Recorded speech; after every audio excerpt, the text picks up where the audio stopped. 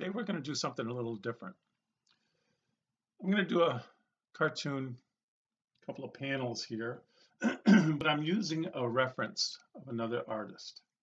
Now there's a cartoonist out there called Hilary B. Hilary Price does a cartoon strip called Rhymes with Orange. I love her work. It's amazing. Okay, so I had the opportunity to have her come visit one of my cartoon classes one time. So let's take a look at what we're doing here. First of all, I just grabbed up one of her cartoons off the internet. This is how she draws. I love her drawings. Her drawings are so cool. So what I'm going to do, or I'm going to attempt to do, is kind of incorporate her style into my drawing. And I'm going to tell the story.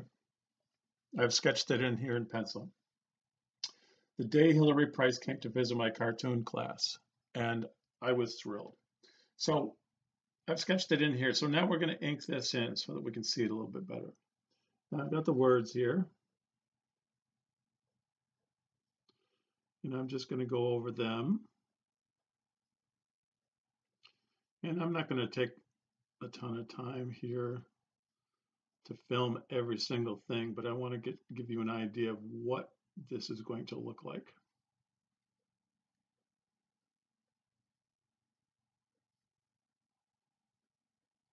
So as you can see, I have it in pencil and I'm inking this in. I'm just going over it and then I'll erase it. But I want to get to the art, so I'm going to leave that for now.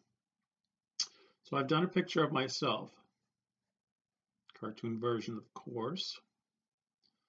And I'm going to draw that in here. My glasses are a little funny. So I'm doing myself in my own style, my own cartoon style. I like to give myself a little more hair than I actually have, because my forehead's getting bigger and bigger. Okay, then I have the little expression on my face. I've got, this is just kind of a close-up. Add my hair in the back. Now some of this is going to be erased, of course. And again, I'll show this to you once I'm closer. Now I'm going to put her in as a character, but I'm going to copy her style. Now I don't know if this is how she draws characters like this. I don't know if she's referring to this as a self-portrait, but I'm going to use it as that. So I would put her in here. And this is her standing, kind of looking over here. So this is what we have so far. Okay, so I'm going to finish this in. The day Hilary Price came to visit my cartoon class, and this me, and this is her. Then I have a bunch of kids here. See, I've drawn them in pencil. I'm going to ink that in, and they're all question marks. There's question marks because they're clueless. They've never heard of her, or at least a lot of them hadn't. And she is local. She lives nearby. So I'm going to ink these in, and we'll take a look while I ink in some of these guys here. Again, I've drawn them in my style. And what I'm going to do is I'm going to make this into a multi-panel cartoon. It already is. It has 2 panels, but there's going to be more to it. So I'm going to have, the story is going to be that these kids don't know who she is.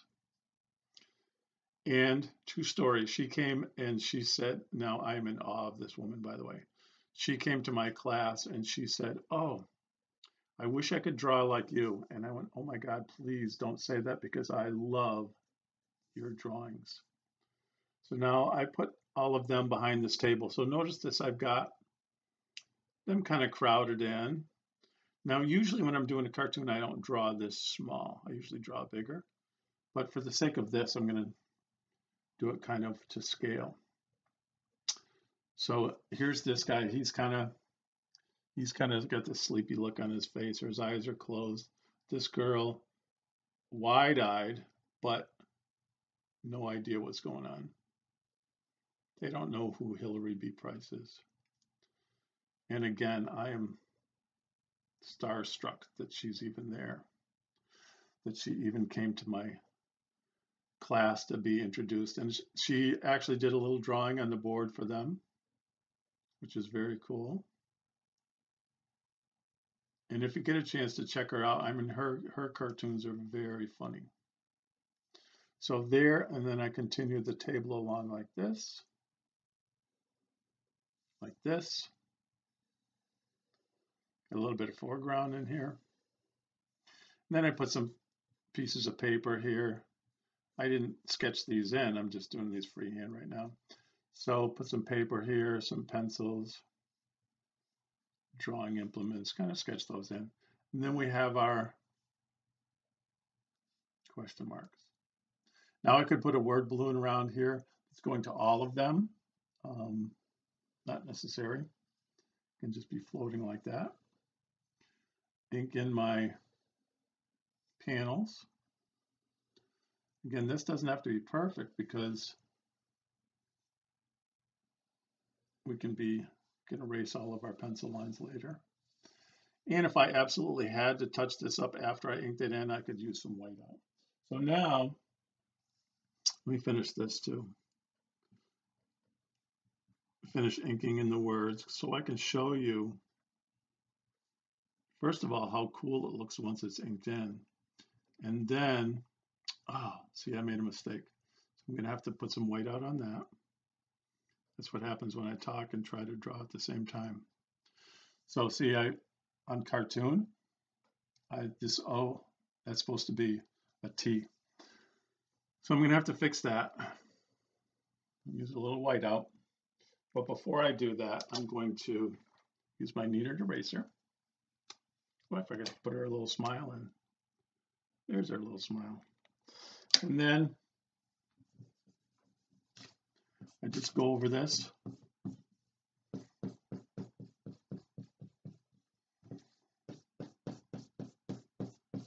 Be careful not to wrinkle your paper like I did.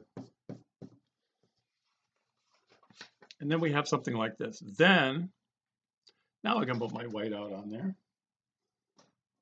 Now remember, if you use whiteout and then you're going to put it on mom or dad's copier, make sure that it is dry because otherwise it'll leave a big mess on the copier. All right, so we're going to fix that. And then I'm going to do more on that cartoon later. In the meantime, while we wait for this to dry, we can always go on to something else. Have fun. See you later.